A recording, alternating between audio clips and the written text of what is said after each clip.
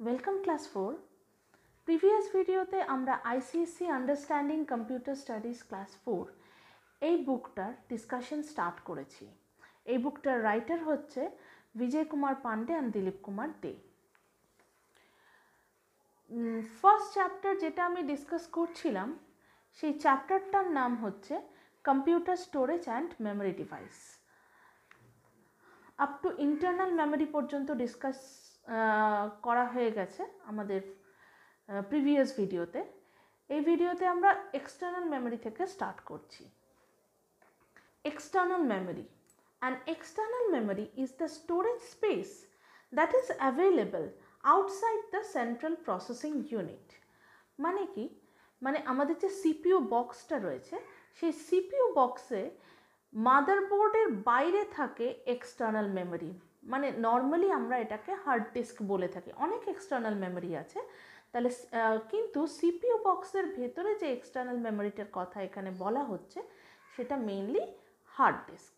ঠিক আছে, তো আমি পিকচারটা দেখাচ্ছি। দেখো সিপিইউ বক্সের মধ্যে দেখো হার্ড ডিস্কটা মার্ক করা রয়েছে। তো এটা হচ্ছে মাদারবোর্ডের বাইরে, তাই জন্য বলা হচ্ছে যে outside the central processing unit. Now it is very often known as auxiliary memory, secondary memory and secondary storage device. এর অনেক নাম আছে। কেউ কেউ অক্সিলিয়ারি মেমোরিও বলে, কেউ কেউ সেকেন্ডারি মেমোরি বলে, আবার কেউ কেউ সেকেন্ডারি স্টোরেজ ডিভাইসও বলে। Here you can store data, document or other files permanently for future use. তোমরা এই এক্সটার্নাল মেমোরিগুলোতে ডেটাকে কিন্তু পার্মানেন্টলি স্টোর করতে পারো, মানে ফর ফিউচার ইউজ তোমরা স্টোর করতে পারো। ঠিক আছে, নেক্সট দেখো, once the document R stored in this memory they can be used as many times as you want. It also helps in transferring data from one computer to another. মানে ধরো যখন আমি external মেমোরিতে store করে রাখবো কোনো ডেটাকে, তখন সেটা for future ইউজই আমরা স্টোর করে রাখবো। মানে পার্মানেন্টলি স্টোর করে রাখলাম, যখন দরকার তখন আমরা ইউজ করতে পারবো।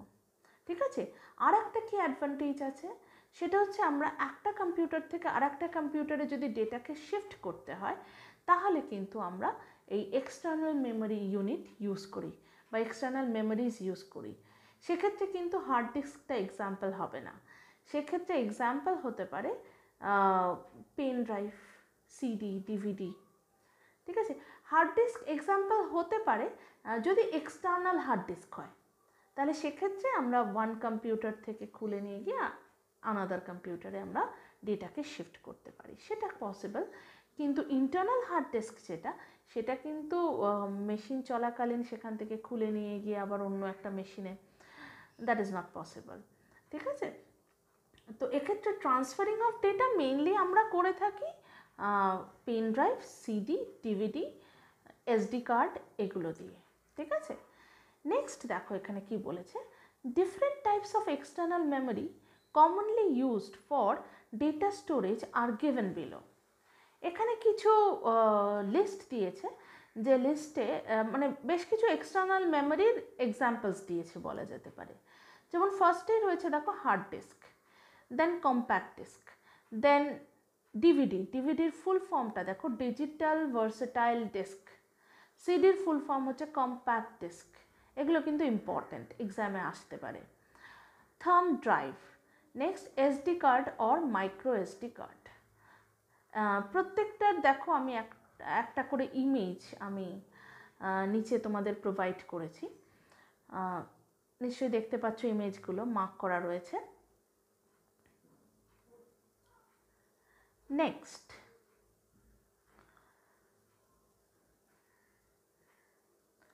Difference between internal memory and external memory. এবার যেটা রয়েছে সেটা হচ্ছে difference between internal memory and external memory. It is the main memory of computer system.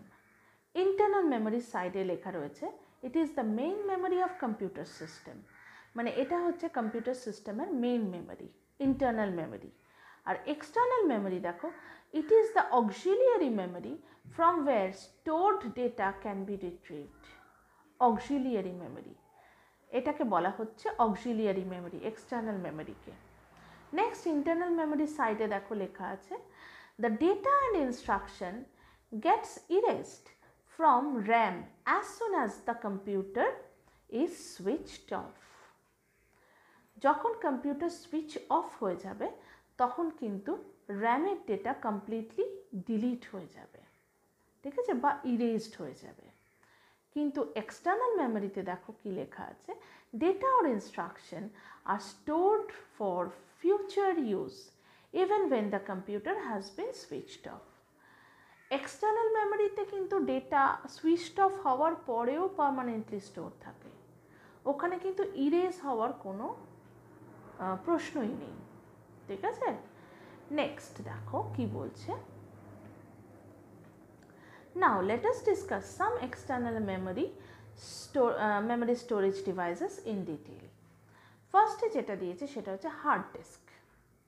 Hard ডিস্কের একটা ওভারঅল পিকচার আমি তোমাদের প্রোভাইড করছি, দেখো এটা হচ্ছে হার্ড ডিস্ক। নেক্সট এবার এর ইন্টারনালে মানে এর ভেতরে কি কি আছে সেটা এবার আমরা দেখো পড়ব। The hard disk is the most important external memory storage device of the computer system. It is more reliable than other secondary storage devices and is available with the computer system. ঠিক আছে, এটা কি বলছে, এটা একটা important external memory storage device, more reliable and also available with the CPU box. মানে আমি তো এর আগেই বললাম, তোমাদের পিকচারও দেখালাম যে সিপিইউ বক্সের ভেতরেই কিন্তু ইন্টারনাল হার্ড ডিস্কটাকে সেট করা থাকে, ঠিক আছে। তো সেই জন্য বলছে available with the computer system. The capacity of the hard disk that starts with 500 GB. 500 GB থেকে স্টার্ট হয় একটা হার্ড ডিস্কের ক্যাপাসিটি, ঠিক আছে। জিবি কি, গিগাবাইট। এর প্রিভিয়াস ভিডিওতে আমি গিগাবাইট, মেগাবাইট, টেরাবাইট এগুলোর কনসেপ্ট নিয়ে ডিসকাস করেছি, পারলে প্রিভিয়াস ভিডিওটা দেখে নেবে, তাহলে তোমাদের ক্লিয়ার হয়ে যাবে। তো 500 GB থেকে স্টার্ট হচ্ছে, can range from gigabytes to terabytes, মানে টেরাবাইটস অবধিও চলতে পারে, ঠিক আছে। গিগাবাইটস থেকে টেরাবাইটস পর্যন্ত চলতে পারে এর ক্যাপাসিটি, ঠিক আছে। হিউজ ক্যাপাসিটি, ঠিক আছে। The disk run with the help of hard disk drive that is inbuilt with the disk pack. Internally যে ডিস্ক প্যাক আছে তার সাথে এই হার্ড ডিস্ক ড্রাইভটা আছে, যে হার্ড ডিস্ক ড্রাইভটা এই হার্ড ডিস্কটাকে কী বলবো রান করতে হেল্প করে, ঠিক আছে। এখানে একটা পিকচার আছে দেখো হার্ড ডিস্কের, মানে হার্ড ডিস্কের কী বলবো আমি, কভারটাকে যদি আমি ওপেন করে দিই বা কাভার ওপরের যে কাভারটা সেটাকে যদি আমি রিমুভ করে দিই, তাহলে ভেতরে যে হার্ড ডিস্কটা কীভাবে থাকে তার একটা ডায়াগ্রাম এখানে দেওয়া আছে। নেক্সট দেখো কি বলছে, the data is recorded on the disk through the read-write head, which resembles a record player. The information that comes from CPU is recorded digitally, that is in the form of 0 and 1. On the disk surface through read-write head.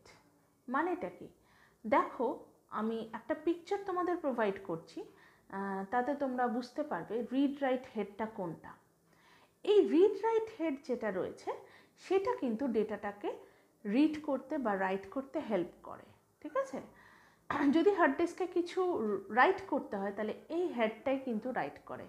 আবার যদি কোনো ডেটাকে retrieve করতে হয়, মানে আমাদের ফিউচারে কখনো আমাদের ডেটাটা লাগলো তো হার্ড ডিস্ক থেকে বের করতে হয় ডেটাটাকে, তখনও কিন্তু এই রিড রাইট হেডটাই কিন্তু রিড করে আমাদেরকে প্রোভাইড করে ডেটা। ঠিক আছে, আর এই ডেটাটা কিভাবে স্টোর থাকে?